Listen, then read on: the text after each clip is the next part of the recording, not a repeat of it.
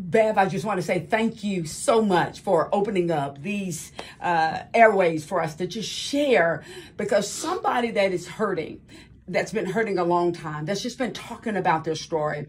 Well, as Teresa just said, you know, really and truly, you have to make a decision that you want to be free. We have to stop rehearsing our story and decide, I'm going to reverse my story. We have to decide that I'm going to stop rehearsing my pain, but today I want to reverse my pain. So that's what Surgery for the Soul really is. And I tell people, a 7-letter word has the power to really set us free. 7 letters. I think it's the best word on the planet. I tell people, I can't help it. Everywhere I go, the F word comes out of me. But the F word that I'm talking about is FORGIVE.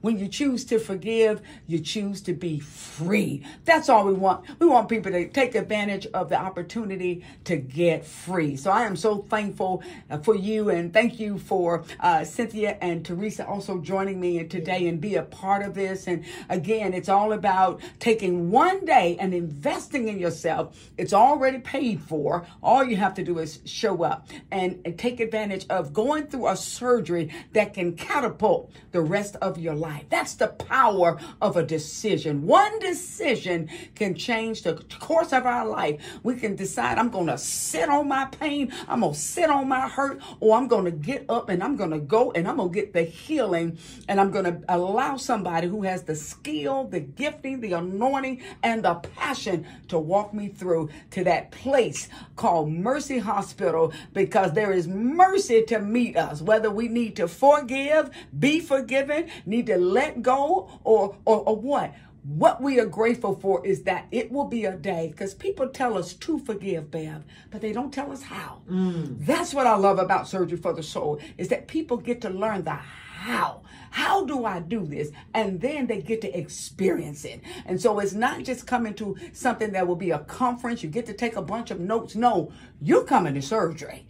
You're coming to surgery. So if you're really, really real and you want to heal, there's healing available for us. So I'm so grateful, and I'm thankful to have the opportunity to come on today. And I just pray that somebody who's listening has made up your mind and said, you know what? She's talking to me, and you know what? I want to be free. And so I'm coming. I'm going to register, and I'm going to be there. And so if that's you, go to brownbaptist.org and click on and fill out the little button and register and do this for yourself. Because you know what, Bev? We need to do it not only for ourselves, need to do it for our family, need to do it for our children, need to do it for the community. So maybe that will stop some of the craziness that we're having in the city if we just have a day where people can come and deal with their stuff and deal with it in a way that can allow them to experience real healing. And you can get healed in one day.